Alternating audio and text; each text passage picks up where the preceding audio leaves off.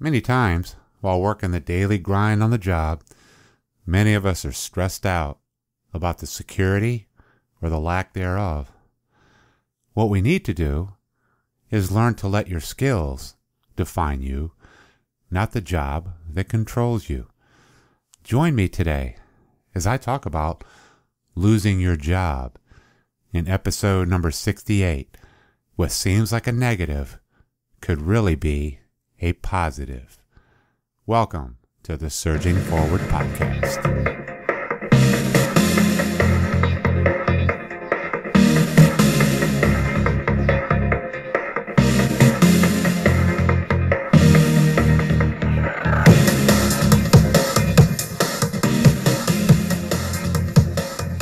Hello, and welcome to the Surging Forward broadcast, where we're helping you to have a positive view in a negative world.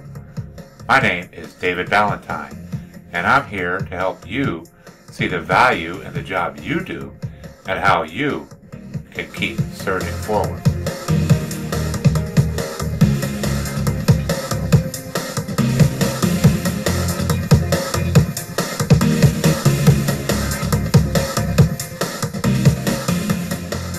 Well, hello again, and welcome to the Surging Forward podcast.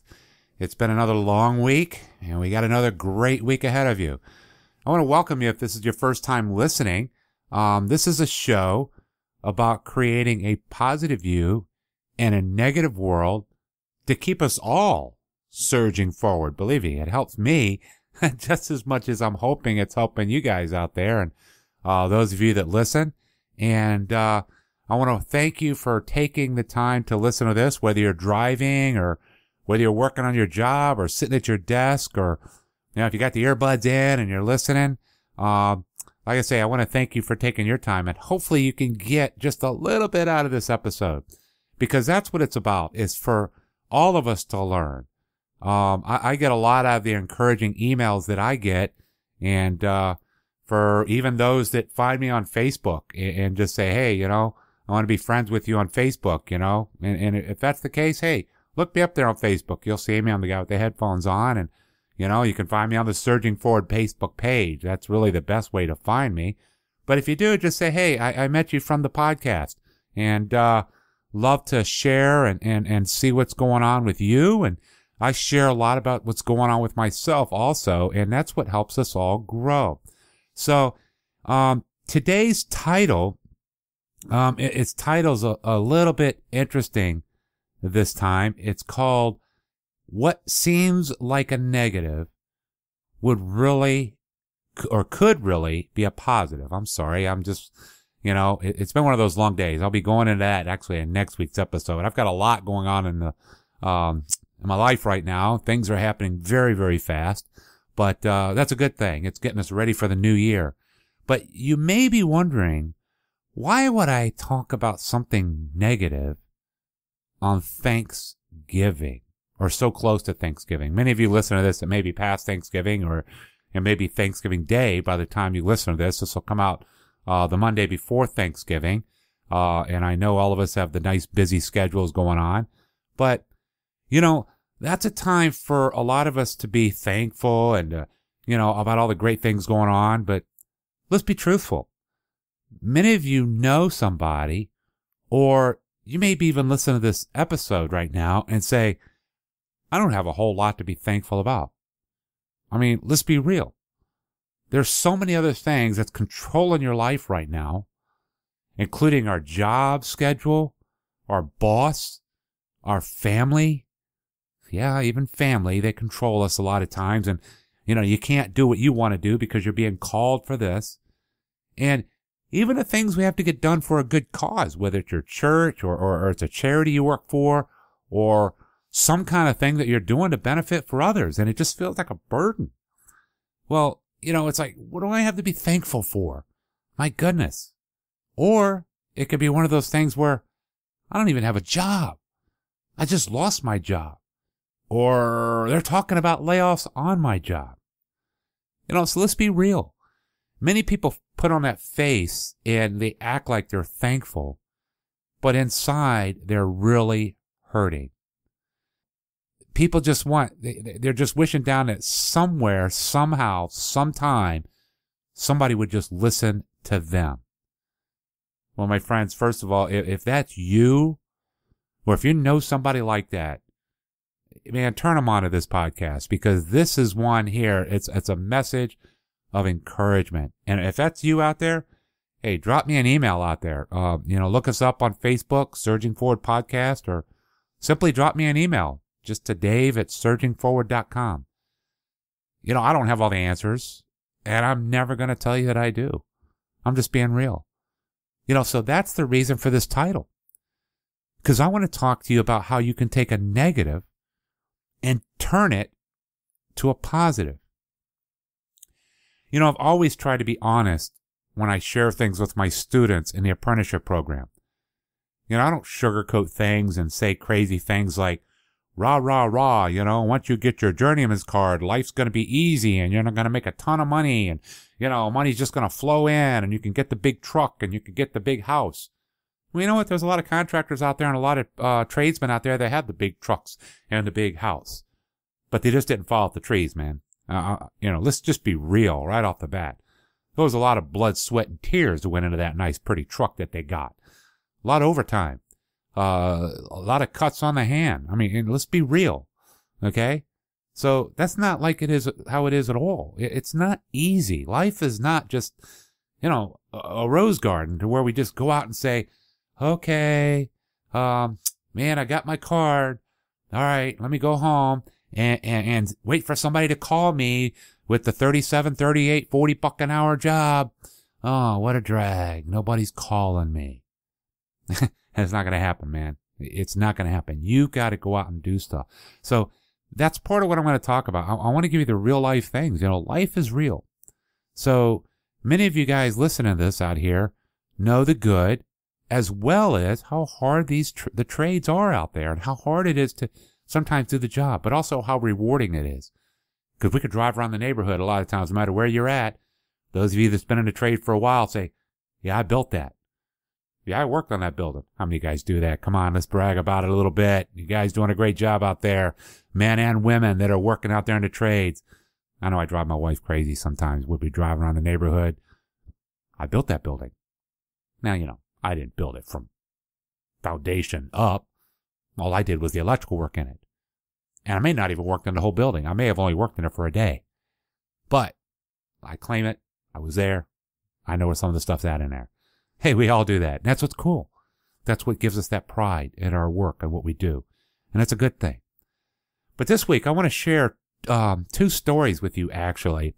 And both of these stories are true.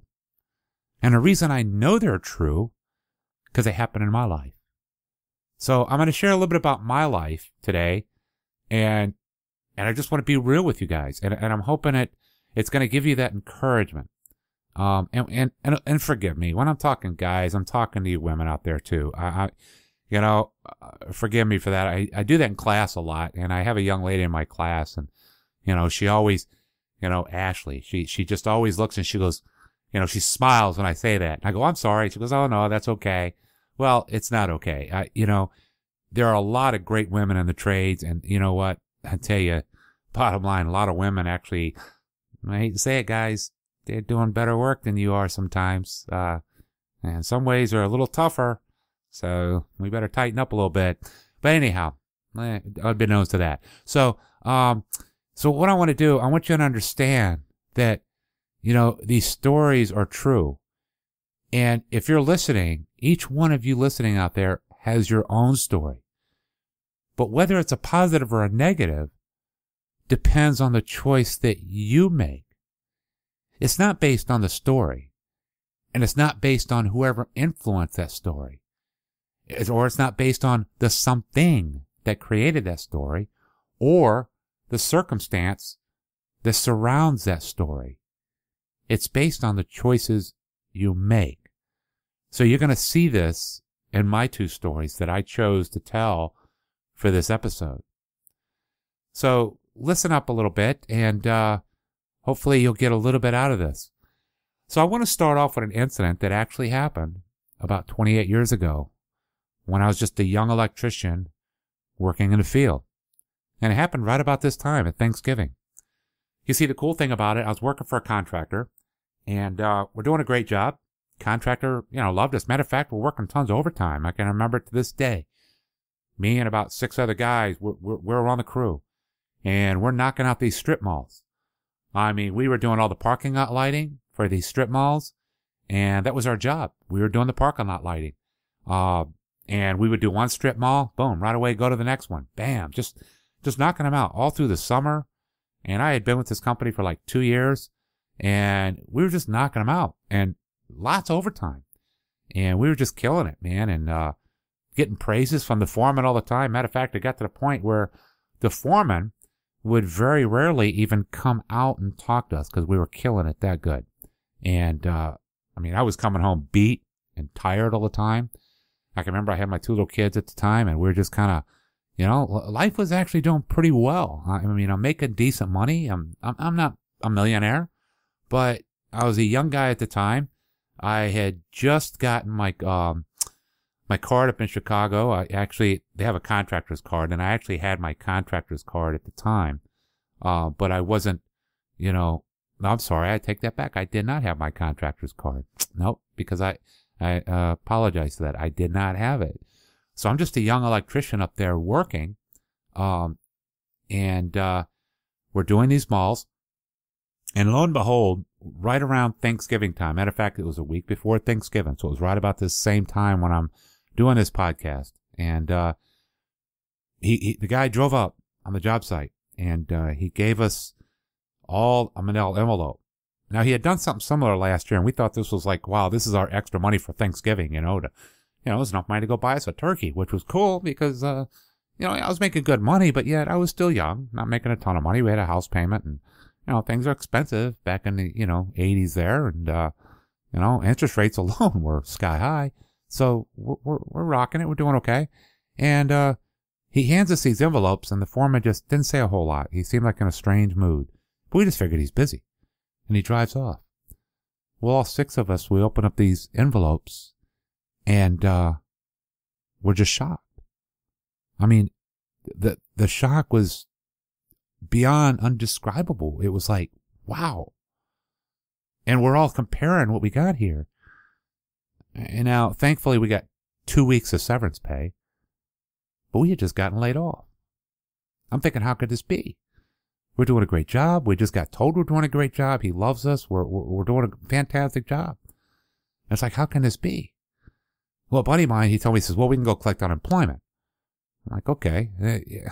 What does that mean? At the time, I think I was making, I think it was like $200 a week or something like that. It wasn't a lot, especially for living up in the Chicago area, but it was enough to, make a difference.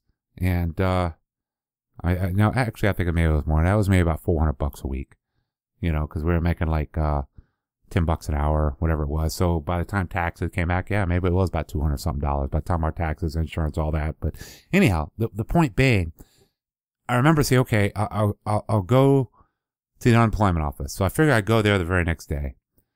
And I go there, and back then, it wasn't online like it is today. You had to wait in these long lines. And of course, you wait in a long line, you finally get up there, and they tell you to fill out this form. Okay, so you go fill the form out. Then you wait in another long line, and you say, oh, you filled out the wrong form. It's like, well, that's what the lady gave me. Nope, you got to fill out this form. Ugh. Okay, so you go wait in that long line. Long story short, unemployment took you all day when you went down there. And it was crowded back then. The 80s were a tough time. There was a lot of unemployment. Interest rates are very high. Unlike today, interest rates are low. And unemployment, we just had all the massive layoffs back in 2007, but it was nothing like that. It was tough to find a job, especially in the middle of winter up in Chicago, or right before winter, I should say, Thanksgiving time. So I finally get to talk to the lady, and I'll never forget this, my friends, and it's stuck with me. It's almost made me who I am today with my drive and my entrepreneurship that I have, because what happened changed my life.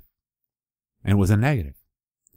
And the lady looked at me, and we're going through the whole thing, and she says, well, your unemployment is going to be $75 a week, and it won't start for another 3 weeks. I went, hold on a minute. $75. I was making $200. What do you mean $75? Well, it's a percentage and da-da-da-da, on and on and on. And I'm like, I can't live off that. I said, I'm going to have a job in 2 weeks at least. I know I'll have a job within a week. I'm going to tell you what she said, without even realizing it, rocked my world. She told me, don't be so negative, young man. You deserve this money. I went, no way. So after being there all day, I'm tired, I'm aggravated.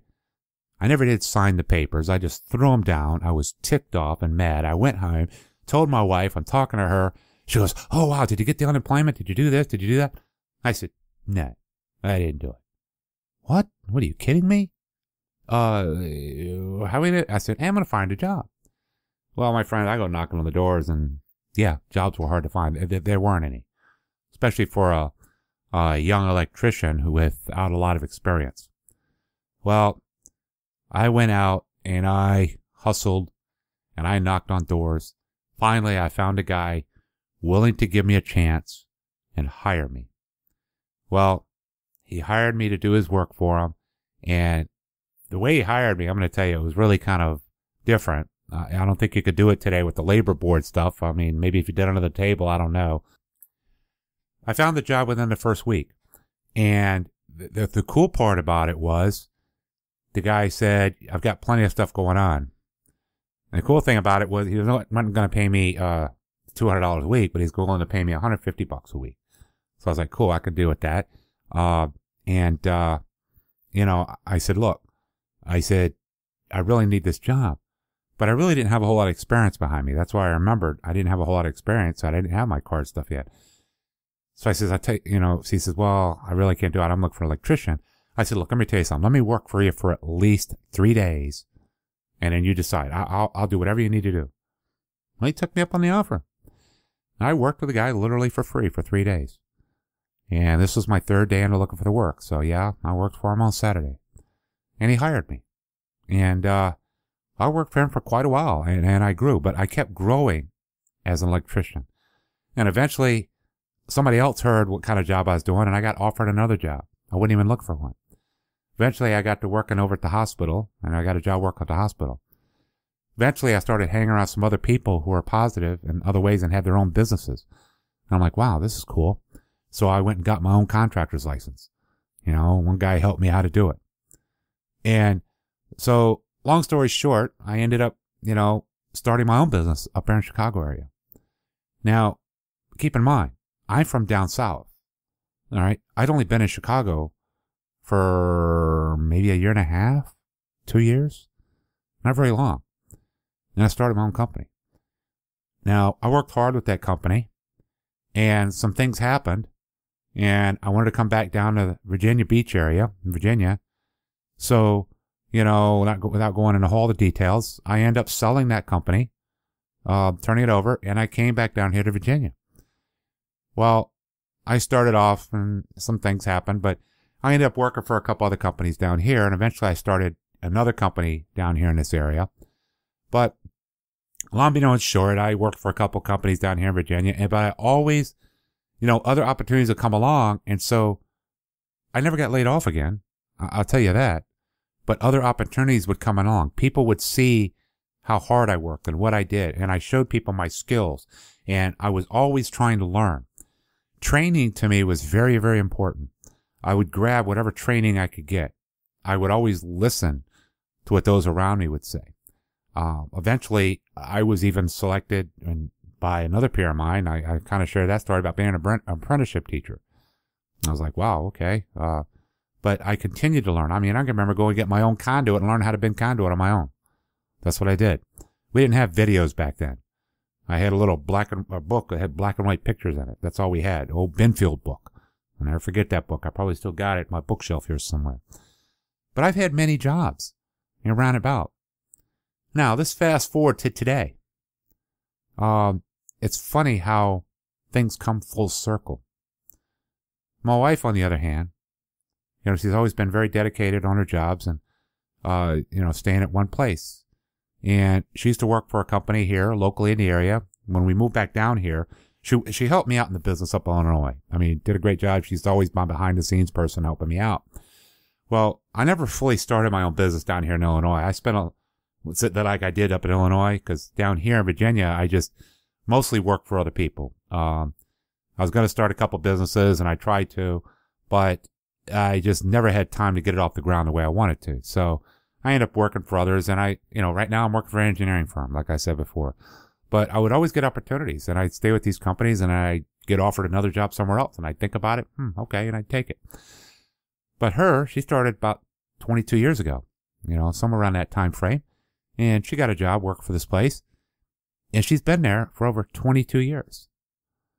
Now, what the amazing thing, and I'm sharing this from my heart, about a week ago, right around Thanksgiving time here, she got called in the office, her whole department, and got told, hey, you guys have done a great job. There's some boxes in your office. Go ahead and pack them up, and this will be your last day.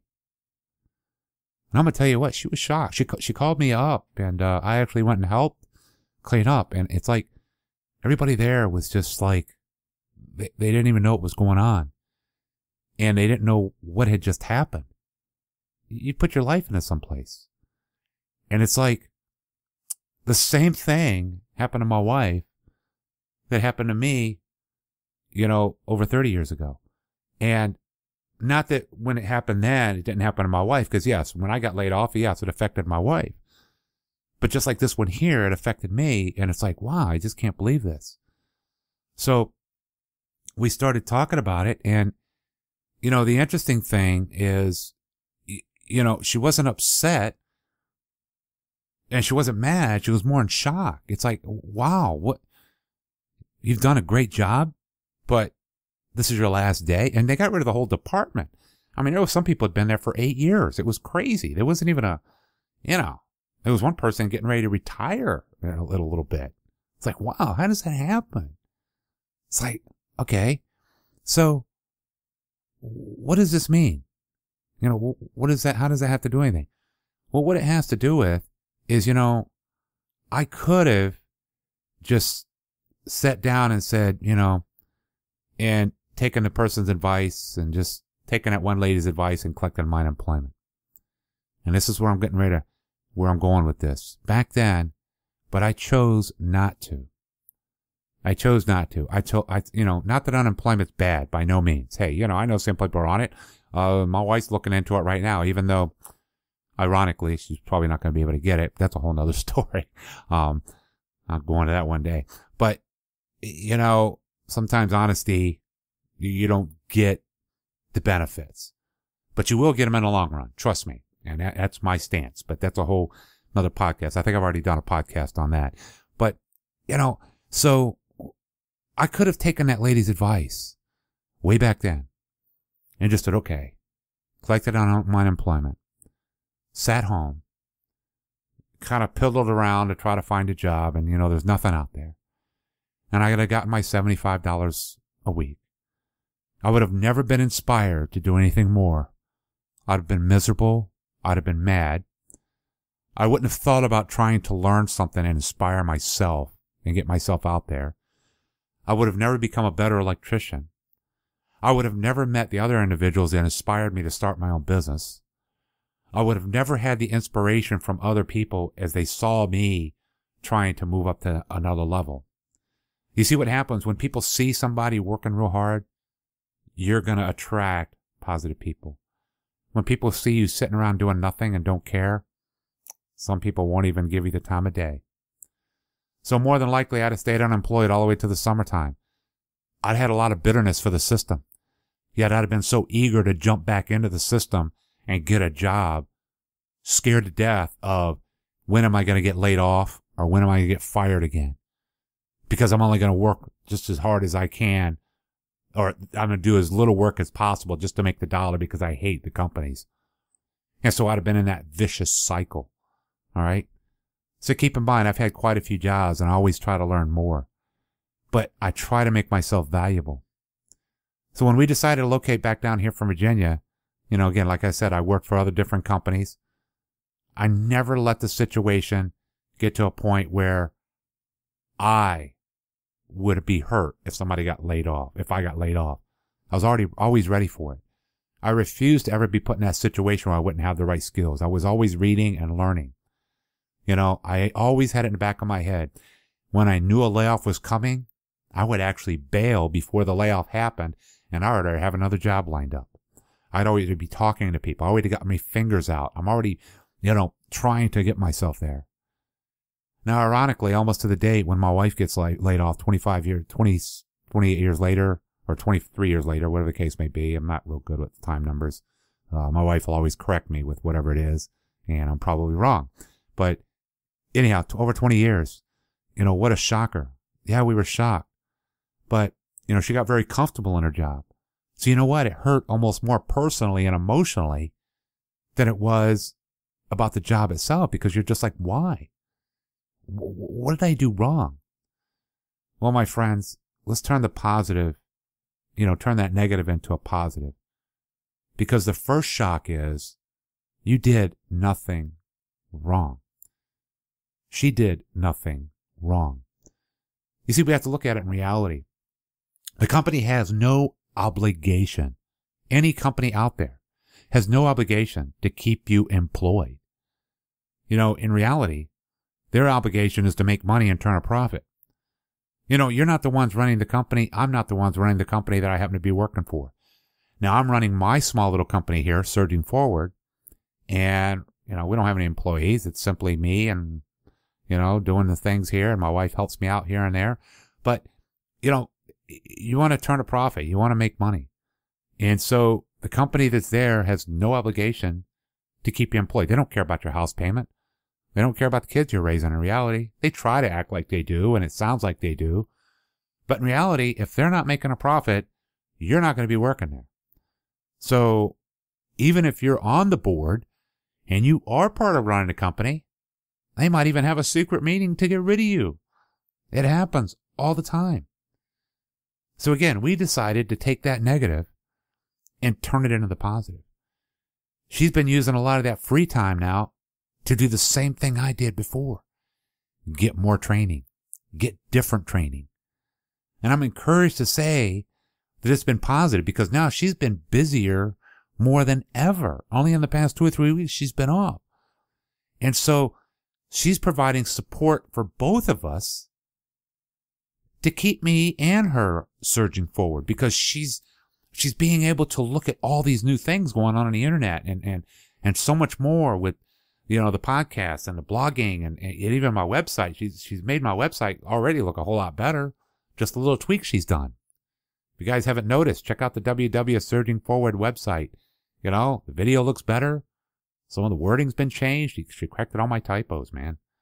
I mean, I've been doing fairly well for all this time and didn't even realize all these typos were up there because, I'm the guy in the middle of the forest, and she looked at it from above the trees.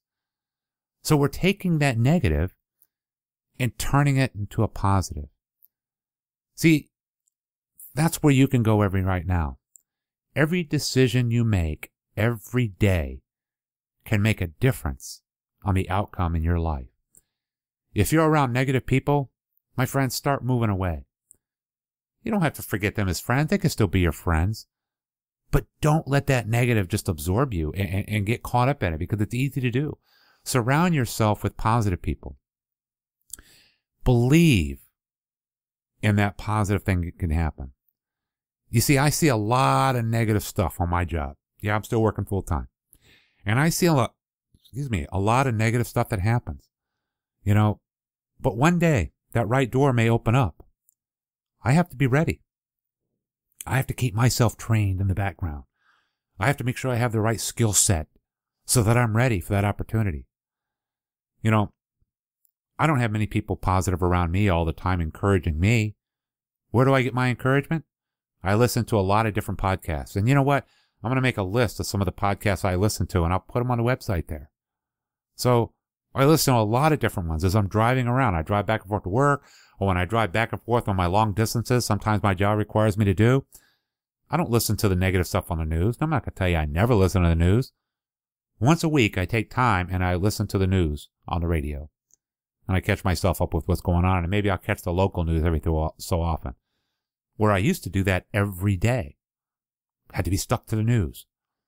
But now I listen to all these different podcasts and they make a difference in my life. And so those can make a difference in your trade or your career or whatever the case may be. You know, that's what it's about. Inspiring you to keep surging forward. You know, if you have any questions or any thoughts on this, feel free to leave me a comment or a review on iTunes. Or you can go to the website at www.surgingforwardpodcast.com. You know, and leave a review. If you're looking to start at your own business, well, we just so happen to have courses for that also. You can check out www.surgingforward.com. If you need the CEUs for your license renewal, or if you're looking to get your tradesman license, if you're looking to get your journeyman's card or your master's card, we have it all for different states. Check out surgingforward.com. And if you don't want to leave a review on the website or you don't want to go to the Surging Forward podcast website, shoot me an email. I'm open to listen and we can have a dialogue. Check me out on Facebook. Look up Surging Forward Surging Forward on Facebook, not even Surging Forward Podcast. Just check out Surging Forward on the Facebook. It's real simple. Or you can just look me up on Facebook and shoot me a line. Shoot me a DM. That's what they call them. I'm trying to be hip here. I do know what that stands for. It stands for direct message. Hey, I'm getting smarter and smarter on that social media stuff. I'm working on it. But we're all here to help each other to keep surging forward. So again, I look forward to hearing from you. I'd love to hear your success story. I'd love to hear how you turned a negative into a positive. So get a hold of me somehow. Whatever means is easiest for you. I look forward to hearing from you. And as always, thanks for your encouragement as we're all on that same journey to keep surging forward. Until next week, my friend, y'all have a great Thanksgiving. Have a great week. And go out there and make a difference in somebody's life. Change someone's life this week. Have a great one, my friends. God bless.